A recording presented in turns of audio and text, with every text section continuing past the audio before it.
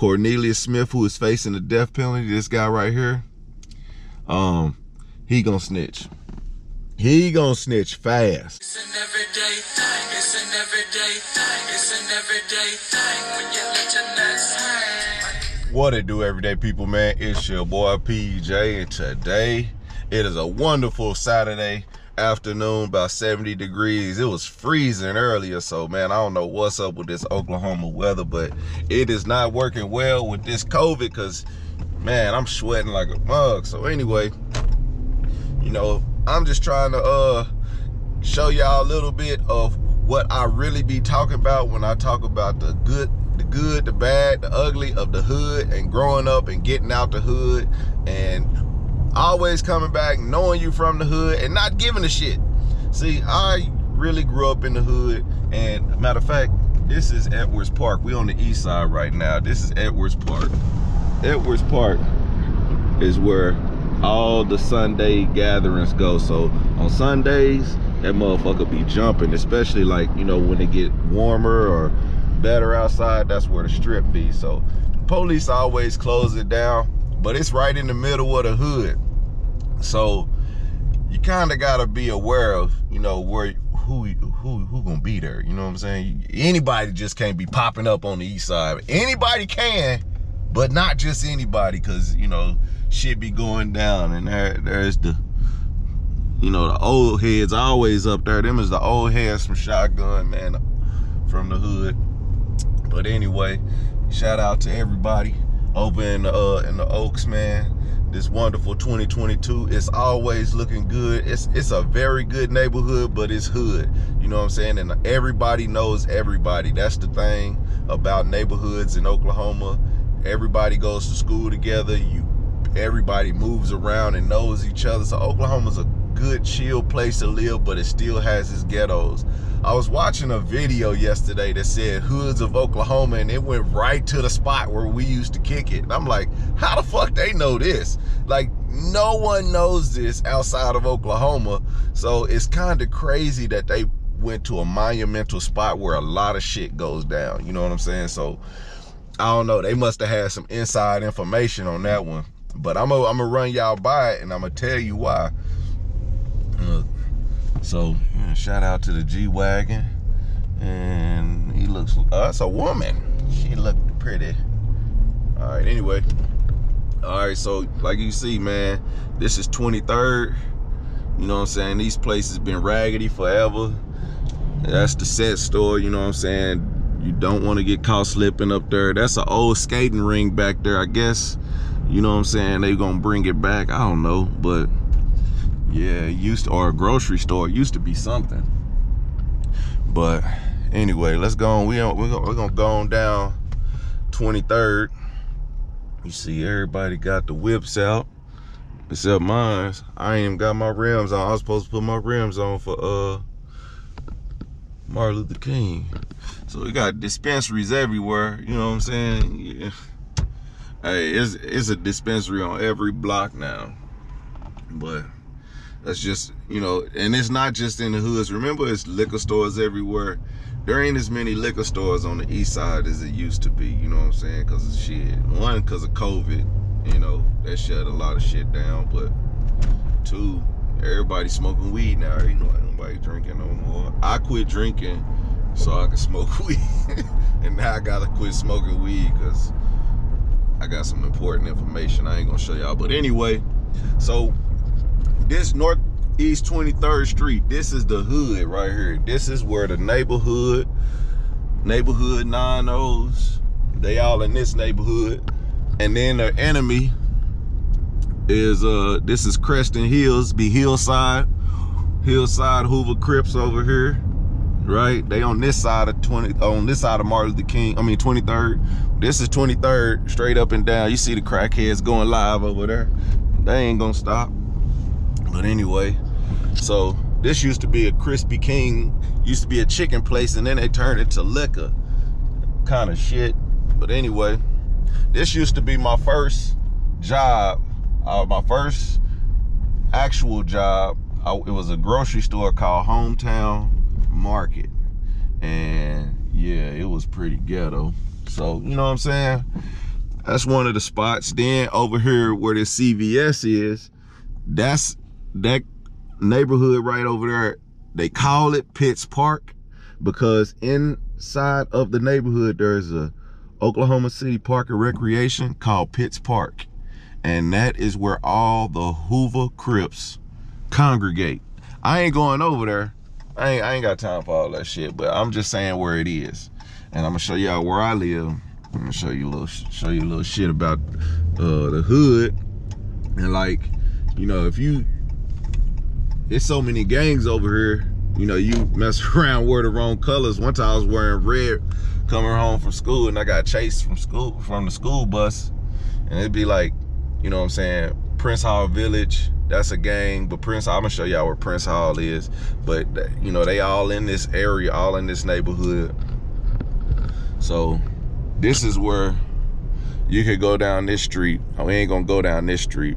We're gonna go down 27 because 27th is a monumental street because that's the name of the gang for the neighborhood Crips. If you like an OG in the hood, if you an OG, you from 27. Ain't no young bucks from 27. You gotta really put in some work. And that used to be my dentist as a kid because I lived on this street. You know what I'm saying? I'm gonna show y'all where my house is. I used to know the people who used to live there. All right, so there's my old house. Look at that mug. That mug's so raggedy. Damn, that mug, that about to fall apart. The roof look bad, but yeah, that motherfucker just going bad. But I first seen my first murder right there on that second porch. But yeah, got some family little. And this place look totally different, man. I ain't been over here in a while, but I just seen this video. I just seen this video of this house. This is where we used to kick it at, man. In that top left room or top right room, top left room, downstairs. Man, we used to play ball all over this mug. It's falling apart too. Look like somebody tried to paint it. I don't know what they tried to paint it for. They didn't do nothing else. But yeah, this the neighborhood, man. We used to sit out here, smoke, right? Play basketball. Then the people from Prospect Baptist Church used to come right over and pick us up and be like, hey, y'all, y'all want to come to church? I'm like, come to church? Man, we used to go in there lit. But then we stopped when we stopped going to church lit because we knew they was coming to pick us up on Sunday mornings to get us to go into church. Man, if you can see, I'm sweating like a motherfucker. Anyway, yeah, that's this is the hood, man. And there's things you learn about the hood that you just, you know, it just is what it is. People say, oh man, it must have been tough growing up in the hood. You really don't know it's that tough. You know what I'm saying? Unless you coming from the outside, like if you grew up in a nice area and then you come live out here and then you be like, fuck. But other than that, ain't no, you can't tell people aren't that much richer than you or poorer than you. You just don't, you never know who is who. So, I mean, it is what it is. But, I mean, you can see the dilapidated houses. This is about the nicest thing in this neighborhood, Thelma Reese Parks Elementary, which I think has been here for about 20 years now. That's a Tasty. So if you ever been to Tasties, you know we in the hood. There's been a lot of shit go down in on these streets right here because these are the back streets. Like I said, you'll see sometimes in Oklahoma City, man, it's easy to run into your damn enemy. And here we go on Fine Shield. There's Northeast High School. Turn down Fine Shield. See, this is where it go down. And I ain't gonna go too slow in this motherfucker because it really goes down over here. You know what I'm saying? So, you know, you gotta learn them back streets. I know back when I was a kid, we had a friend that used to stay on 27th Street right here. But we used to take the back way to get into a house, which was a dead end way, because shit, you come down Fine Shield, like you, even if there's a park down there, you come in through that park, you know, they be all up at the park and shit, and they catch you slipping. My homegirl used to stay right there, so we used to have to come in back that way, and that catch you slipping, that try to jump you or whatever. What hood you from? Man, that shit really be happening like that. So what I'm saying is, you know, protect your neck. Then shit, 25th here is another dangerous street.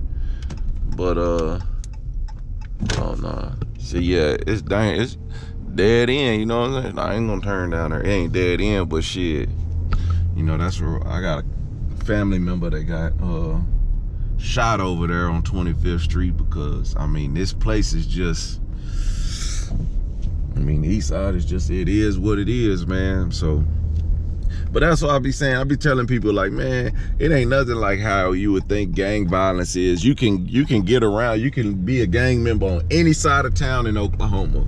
But you know, it's all about, you know, who you are, because it's gangs, it's Bloods and Crips that are brothers, you know what I'm saying? So it's kind of weird in Oklahoma, but then again, it's still a solid place, you know what I'm saying? It's a solid place to live, you know what I mean? East side is coming up, you know, and that's just is what it is. I just wanted to show y'all that, show y'all a little small little tour.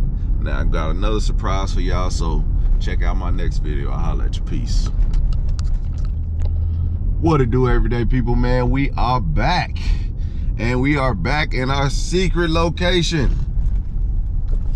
It's not really a secret, but if you know, you know. We are on Chartel Boulevard Avenue, Chartel, next to Dean A. McGee. If that don't ring a bell, that means you're not from Oklahoma. But if you are from Oklahoma, then you must know at Robert S. Kerr and Chartel is the Oklahoma County Detention Center, okay? So I'm gonna pull up in here and park in the Oklahoma County Detention Center for a second, okay? I'll just come here to show y'all what this place look like. If you ain't know where Timothy McVeigh been, where shit, all type of stupid people been and is and will be, it was up in there. All right, this is the Oklahoma County Jail. It's probably one of the dangerous county jails in America, you know, right alongside Cook County, and it's a few other counties that are very dangerous.